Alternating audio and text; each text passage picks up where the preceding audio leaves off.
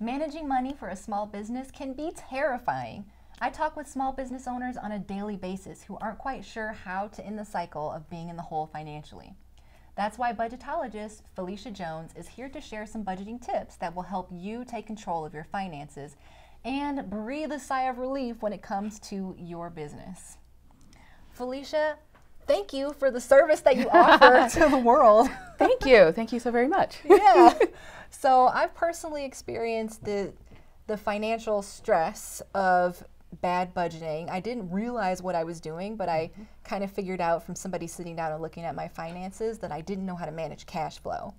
So how do you help people from the start with even just figuring out that that's the issue for them? Well, you know, the one thing that a lot of people need to do first is just acknowledge that their money exists. Yeah. And that's a big thing with a lot of business owners. You know, we get so caught up with the marketing and sales and wanting to go out there and show the world that we exist, but sometimes we just need to realize that, hey, the money is here and it's screaming at us. So the first thing you need to do is just acknowledge that it exists and understand that it needs to be a priority inside of the business. Yeah. Yeah.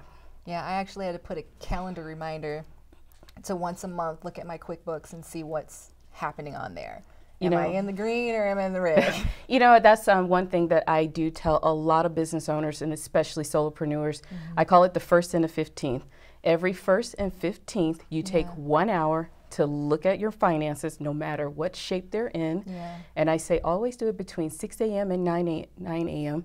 Because after 9 a.m., you should be out there making money. Okay. Because if you can't have a budget if there's no money coming in. That's just called overspending. Right. So just take that 1 hour, the 1st and 15th, and just look at the big picture so that you'll know what you need to do going forward. So good for you for doing that. Yeah.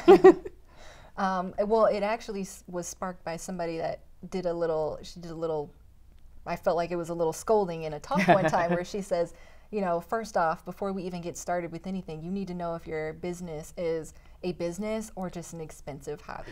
Ooh, yeah, that happens a lot because I have a lot of clients who run very expensive hobbies. Yes. And that's where we have to get to the point of understanding how much money is coming in versus how much is going out. And that's why I always say if you are outspending what you're making, then it's usually a red flag. Yeah. What is one of the biggest things that people usually are not paying attention to that's causing them to overspend? Well, it's the sexy side of business.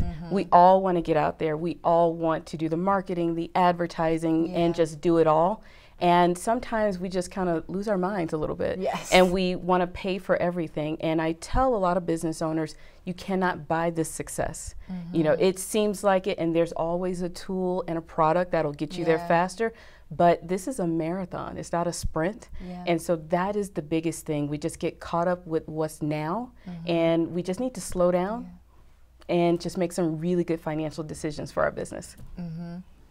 So what are your biggest tips for having a really financially fit and successful business? Well, the first thing is I like to build every last budget that I work on around giving yourself a salary. And that's the one thing I want people to really put that system inside of your business, because it's too easy to just forget about it, and then next thing you know, you're making $10,000 a month. And if you decide to take a salary, then it will disrupt the entire business flow. So first thing is give yourself a salary. I don't care if it's $5 a month, $10, it's just a system in the business. Then of course, the 1st and 15th. Take that 1 hour on the 1st and 15th, look at your budget, give yourself a salary, and then also just ask, what did I do last month? And what do I need to do this month differently, especially when it comes to making those financial decisions. And the other thing is just to take a deep breath, because we're all in these little, we go to networking events or seminars and we get so caught up with like, I want that right now. And it's just like, no, stop, count to 10 and just take a breath and ask yourself, is this really going to advance my business? And then where's the money going to come from to pay for it? Either I need to go make some, or I need to find some wealthy millionaire that's going to fund me for the rest of my life. So, Angel investors. Yeah, I see a lot of people that are, you know, buying these expensive coaching programs and things like that, and they're not really making money yet. In my head, it's very challenging because it's like, okay, well, you know, yes, the coaching program might help them learn to make money, but they're not making money, so they're basically kind of in the hole until they start getting that together. You know, the one thing I will say about investing into your business, especially in coaching programs, is you need to have the bandwidth to get all of that knowledge in, because most coaches, they're doing a great job. They have great information, but if you are not open and you're not ready to do the work, to do all of the homework that comes with it, then you'll kind of feel like you've wasted a lot of money. So if you invest, just be open, have the bandwidth, and be ready to do the work. A lot of us, sometimes it happens, we think it's going to come really easy without doing any work. So yeah, I wish it did. I know. I've been waiting for that fairy godmother to just drop all this magic money on me. Right.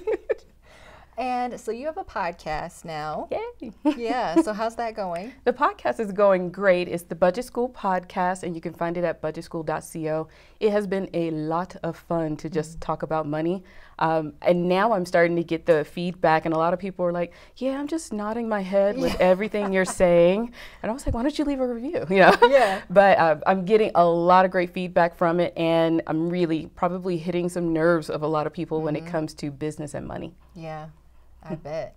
And you have an online school too. Yes, it's all budget school. So I am pretty blatant and to the point. So the online school is a premier financial education platform specifically for coaches, consultants, and solopreneurs. And I take the time to step them through every last dime of their finances, from giving yourself a salary to knowing the numbers in your business. So it's been a lot of fun putting that together and waking up some very busy business owners. Yeah. It's a good wake-up call. Oh, it is.